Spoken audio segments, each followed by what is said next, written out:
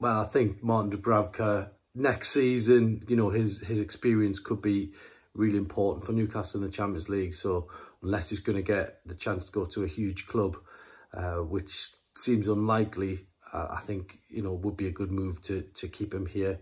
He's certainly sure he can come in after a stint on the sidelines at Chelsea, and he put in probably a man-of-the-match performance on the last game of the season. So certainly one that can be relied on. Eddie Howe knows he can put him in at any point, and he's going to perform.